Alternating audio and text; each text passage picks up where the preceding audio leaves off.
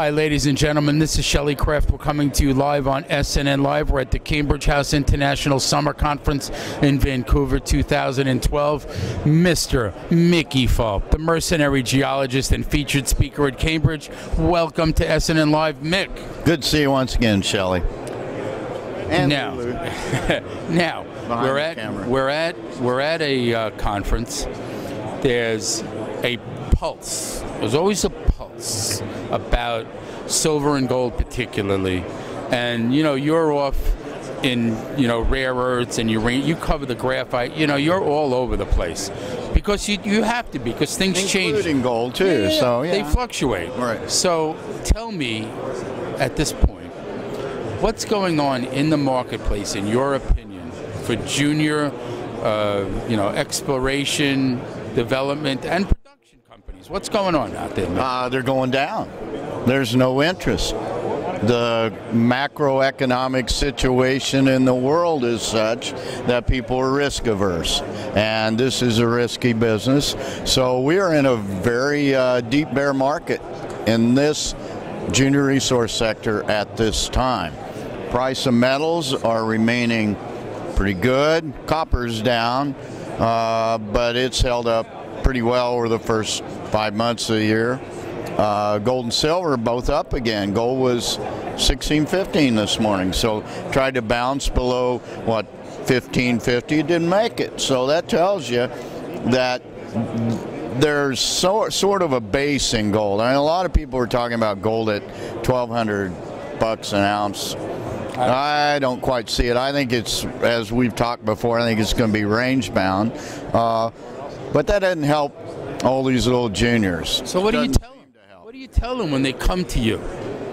What I tell the companies, or what do you tell the CEOs of an exploration company, for instance, when he comes to you and says, Mick, what should I do? Well, I hope you got money in the bank. I hope you have a tight share structure. I hope you've managed your company in a way that will allow you to survive this downtime, which I see no catalyst that will move this market until Labor Day. Labor Day can be a catalyst, as you know. Now, let me throw something at you. Okay. So, hey, Is it a curveball or a fastball? I need to know what's coming. It may be a screwball. I don't know. but at the end of the day, when you have a market that's a tradable market, and they're trading in a range, actually lower, why isn't that a buy opportunity for investors? Yeah, I mean, you gotta love it. You loved it at a higher price. How could you not love it at a lower price? What else are you gonna do with your money? You want to buy paper? I mean, you know what I mean. Well, it is a buying opportunity at some point, but you don't want to tread in too soon. And what I see right now, I see July and August looming, big clouds ready to pour rain and whatever on top of my bald head. And so what I see right now is a chance for these things to go significantly lower because of lack of liquidity. We're coming to a season where every New York broker goes to the Hamptons. Every Toronto guy, brokers and financiers and investors and whatever, go to their cottages on the lake. Everybody in Europe goes to the beach for a 6-week holiday, and everybody in Vancouver, the sharks and the charlatans and the shysters and the snakes, all leave Cole Harbor and go to the mountains. So we have no market historically, or a very slow market in July and August. Our main problem right now is lack of liquidity. I see more liquidity problems looming in the next couple of months. I'm hoping after Labor Day that when everybody comes back to work, maybe the financial situation in the world will be a little more clear perhaps, and we'll have a rally post Labor Day. That said, when we look back, we had a brutal May. What's about May? It's more than sell in May, go away. The last 3 Mays have looked the same. The catalyst for a market downturn, a general market downturn, has been Greek. It's been the Greeks. the last 3 years, there's been a Greek crisis, financial crisis in May that have knocked the socks off the markets. It's happening again this year. Mick, here's my couple things I want to add. And I know this is me interviewing you, but I want to say this. First of all, I always want to buy when everybody else goes on vacation. Yeah. Because you can buy. Right. There's nobody around competing with you to own anything. Right. So you can sit on a bid instead of taking out offers. You know what I mean? You're famous for the stink bid, right? Right.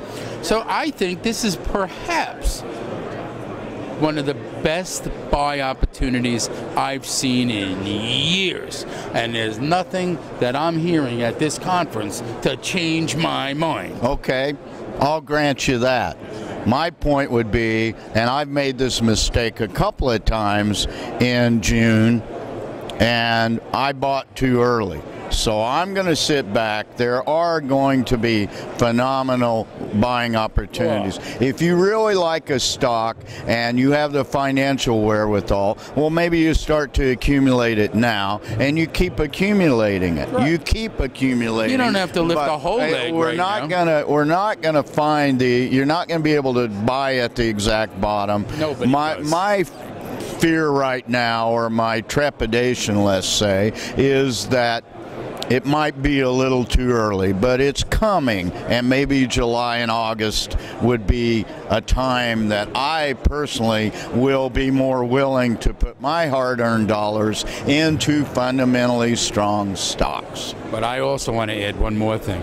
I don't think Reese is going out of business, if you know what I'm saying. No, I don't think so either. Okay. I don't think there's any short-term resolution with this, but we've been in a month-long market panic, and at some point that ends. Maybe it ends in May, and maybe we go through it in May and early June. That's kind of been the last couple of years, no? So, well, you know what they say in the Eurozone about the crisis? It's all Greek to me. Ladies and gentlemen, Mickey Fulp, mercenary geologist, and what's your website? mercenarygeologist.com, mercenarygeologist.asia. We're at the Cambridge show now. Next week, Sunday, we will be at the Chinese Global Financial Forum here in the Vancouver area. So for our Chinese-speaking or bilingual speakers, come and see us there. Ladies and gentlemen, we're at the Cambridge House International Summer Conference in Vancouver 2012. Mick, pleasure to see you. Thank you, Shelley. Always a pleasure.